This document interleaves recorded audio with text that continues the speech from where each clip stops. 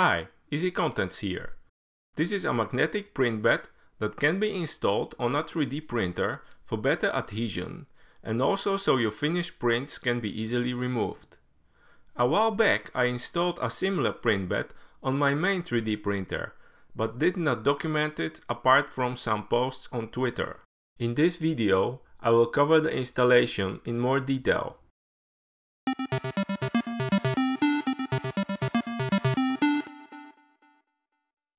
This is the 3D printer where I will install the magnetic print bed.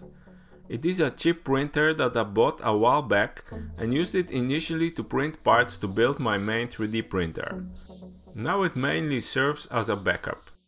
As you can see, I am using masking tape as an adhesive surface for my prints. This works well, but the disadvantage is that once in a while you need to replace the tape, which is a cumbersome task. Hence the reason for this replacement. I have found this magnetic print bed by searching for this term on AliExpress website. There are several sellers that offer this particular print bed. I don't remember exactly which one I ordered, but they are not expensive. You can get one for around €10 including shipping costs. In order to install the print bed, I will need to remove the masking tape that is now on the surface of the heated bed.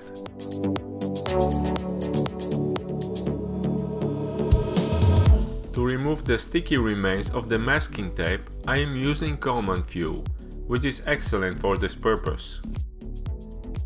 Simply put a little bit on a tissue paper and wipe it across the surface.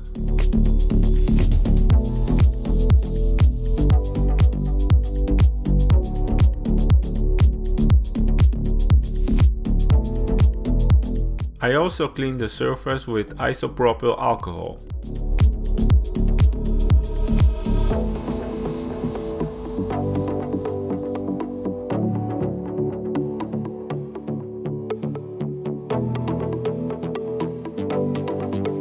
Now we are ready to apply the magnetic print bed. But before we do that, I must point out that there is a small detail to keep in mind. The orientation of the magnets on the sheets matter. This means that the both sheets will not stick together when you change the orientation by 90 degrees. Applying the print bed is easy. First, take out the paper from the adhesive side of the sheet.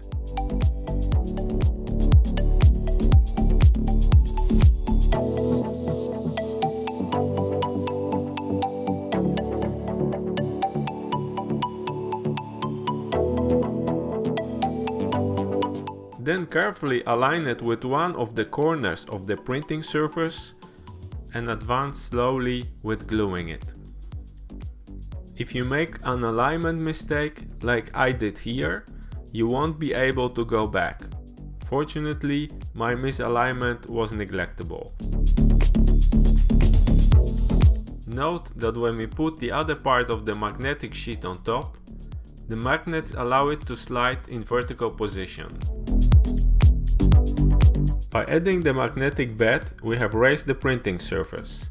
Let's measure by how much.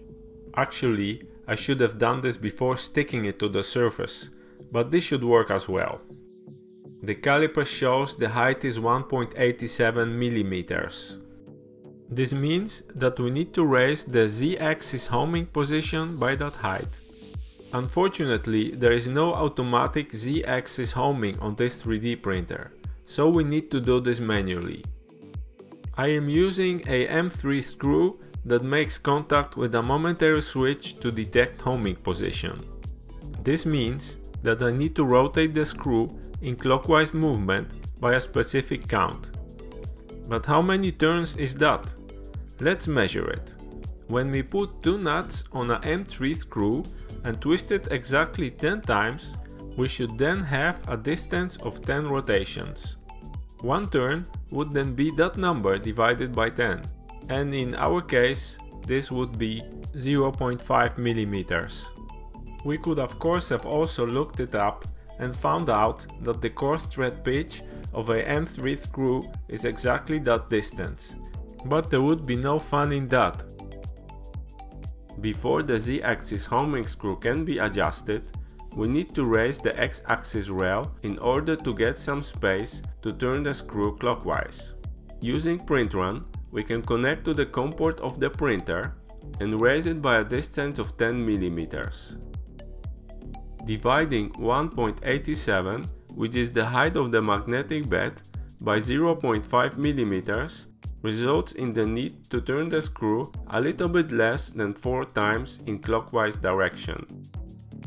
When we slide the extruder along the X-axis, we can see that it is slightly above our magnetic print bed. However, the gap gets larger at the end of the rail. Turning the stepper motor coupler of the right axis should fix that and bring the hot end of the extruder a little bit lower. The middle of the print bed is always a little bit higher than the sides, and the hot end is touching it.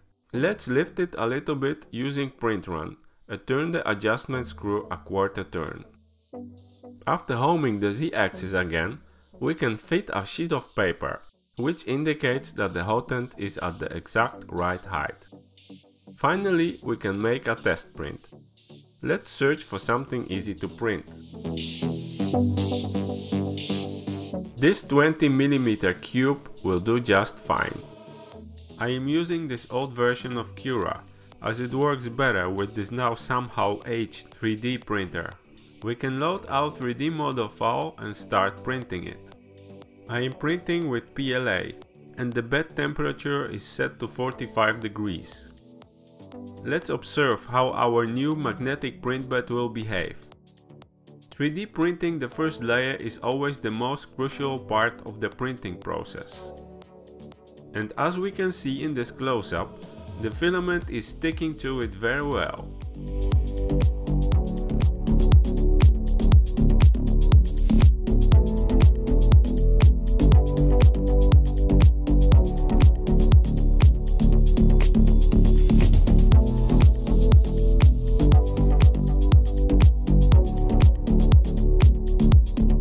Let's speed up the printing process and watch the 20 mm cube come to life.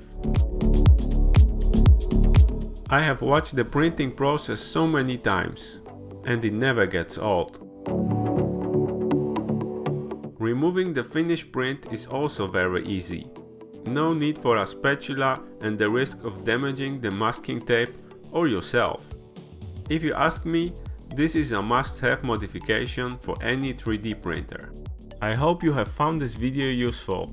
If so, then please give it a thumbs up and consider subscribing to my channel, as I am going to create more videos in the future. Thank you so much for watching, and bye bye.